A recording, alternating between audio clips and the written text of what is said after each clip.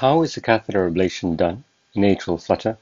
First of all, we can talk about the access points. This is a skeleton of the human body, and in it we can see the heart and we can see the groin. And in the groin here, there are two femoral veins. And the access point for atrial flutter is a small injection in your groin through which we can pass up a catheter into this vein, into the heart, to access the heart here.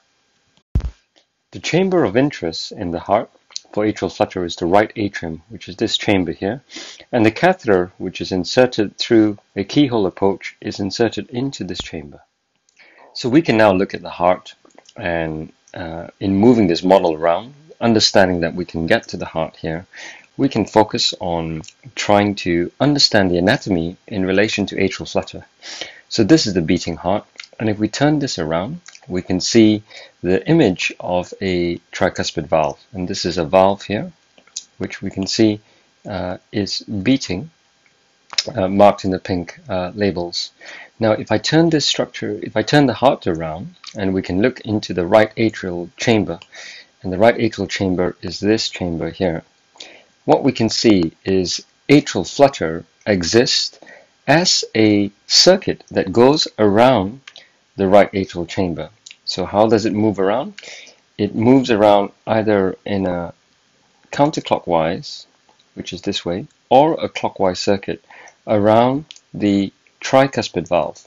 And this circuit continues around and round and causes the continuous activity of atrial flutter to occur. Now, when we look at ablating this circuit, what we can do is, if you look carefully here, there are two structures. One, the tricuspid valve, which is this structure here, which has in it fibrous tissue which does not electrically conduct. And another structure here called the inferior vena cava. And this is the inferior vena cava.